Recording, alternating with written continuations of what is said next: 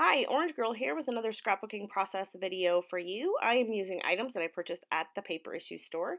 Use the code Orange Girl and save 20% on anything in the shop. So this is a layout by Kat Benjamin, and we are scraplifting her today over on the Paper Issues Friends and Fans scrapbook page, and I have all that information linked for you below. So I chose this photo that was taken on Christmas Day of my youngest grandson, and he has in his mouth one of those noise makers, and he has a clapper in each hand, and he has a hat on his head, and he is happy as a clam. So I decided to use that photo for my layout, and I am using the Glitter and Ice collection by Pretty Little Studio, which is still available in the shop, and I will link that information below for you.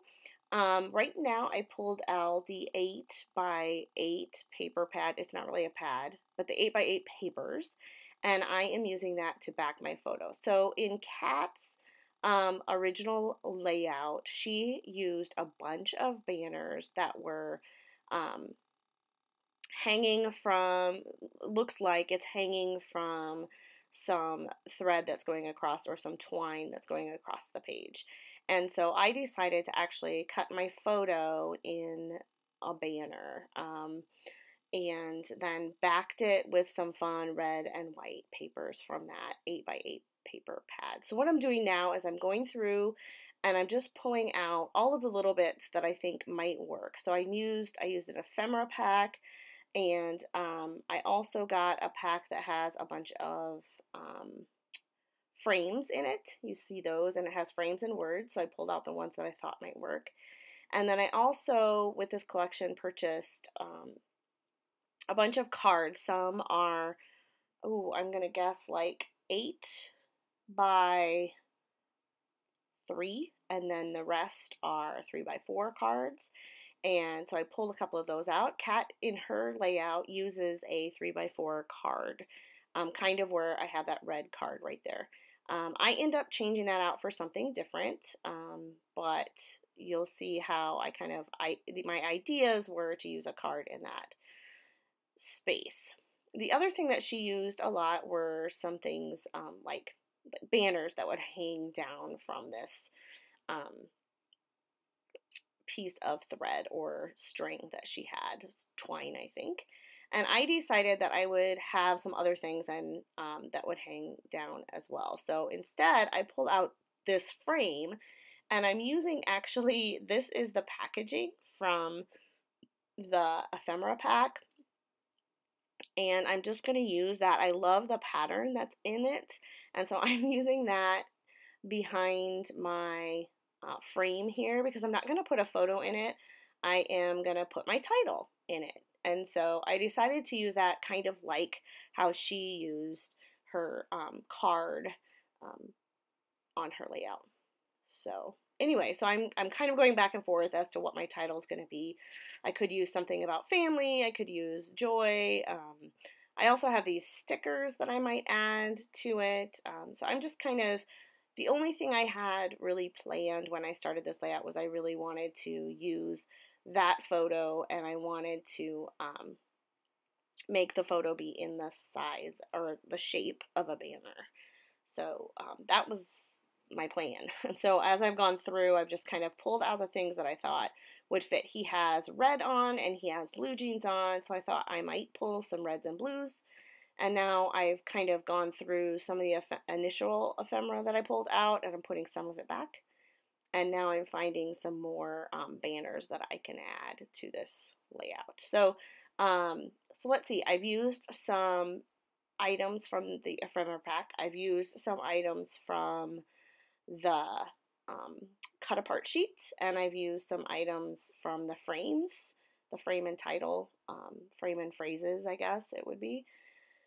Pack, and what else? Now I went through kind of my 12 by 12s, and I found that same stripy paper from the 8 by 8 papers. I found it in the 12 by 12, and I'm going to use that as a border around the outside of my whole layout. So Kat didn't have a border on hers, but I am kind of border addicted, I would say, maybe a little bit. And also, you know, when you do a scrap lift, you don't have to do it exactly. Just use it as as kind of inspiration. So there's a little card there that it's actually a tag and it says Peace on Earth and it has a little house. And I added a sticker to it that says it's Christmas Day. And I decided I needed a little bit more blue. So I went through and I found that blue banner, and that actually ends up going away. But I also did use the Impact label font, you saw that flash up there, to do my journaling. And so it looks like a label maker, and it is in blue and with white text. And then I also cut out a banner from another piece of that 8x8 pad, or those 8x8 papers.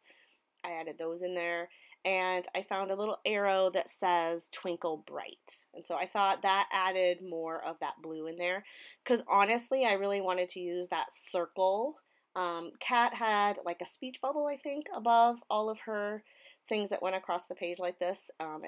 So instead of the speech bubble, I'm using that circle that says Happy Holidays, December 25th on it. So a lot of the basic design of this, I kept almost exactly the same. But what I changed out or made more my own was some of the things that I have hanging off the stitching that I'm going to do. So I'm doing stitching instead of using twine.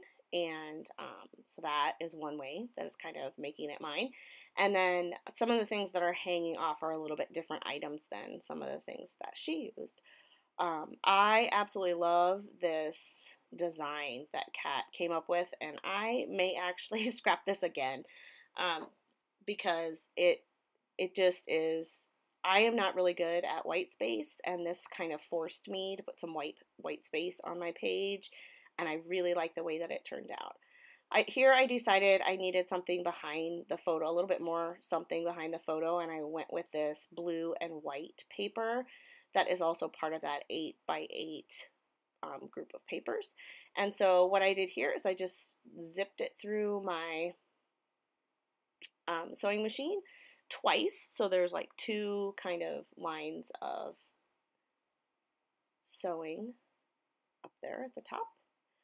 And I did not put my picture, I didn't sew my picture down because I wanted to pop my picture up. And then I also like pop up my title and some of the other things like that. So I'm almost done already. So we are, 8 minutes into the video and we have like 3 or 4 left.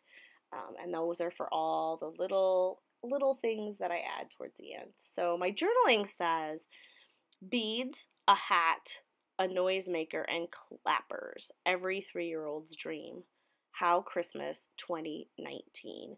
So this is the Christmas that we had with my family, and we actually had it on Christmas Day this year. And so I don't even need to put a date because I already have that in my journaling. So one of the things with that circle is I wanted a couple more circles to make a visual triangle. And so I used one of the 8x8 pieces of paper had all these little squares along it. And I got that little snowman from there. And then I used the same paper that I have behind my photo, the blue paper I mean, and I just used my hole punch, or my 1-inch punch to punch both that blue out and the snowman out. And then I used one of the little stickers that says Jingle All the Way that also happens to be blue. So I added that to the little blue circle. Now I'm adding thread behind all 3 of the circles, another kind of visual triangle thing, but also just kind of part of my style. I like that kind of messy look a little bit. This is a pretty, not very messy layout design, but I'm adding a few little touches in to make it more like my style, which is a great way to approach a scrap lift. I think you can make it pretty close to or exact, even using the exact same materials if you want, products. as the person that you're scrap lifting, or you can change it up a little bit just with products, but keep the design the same. And I've kind of done that. I changed the products up, kept the basic design the same, and then added a few little elements to make it more like my style. And I'm telling you, when I saw this layout from Kat, I was like, I am totally scrap lifting that. Even before I saw it as a potential scrap lift Sunday layout, I knew that I wanted to scrap lift it because it's so cute. All right, so I left some heavy items onto those things that I was using the liquid glue with. That's the new Nuvo liquid glue that is available in the shop. And just kind of let it dry a little bit, and now I'm coming back to add in a few little things. These stars, I think actually Kat had stars on hers as well. They just happen to have stars in this collection, and so those worked perfectly, and they're blue.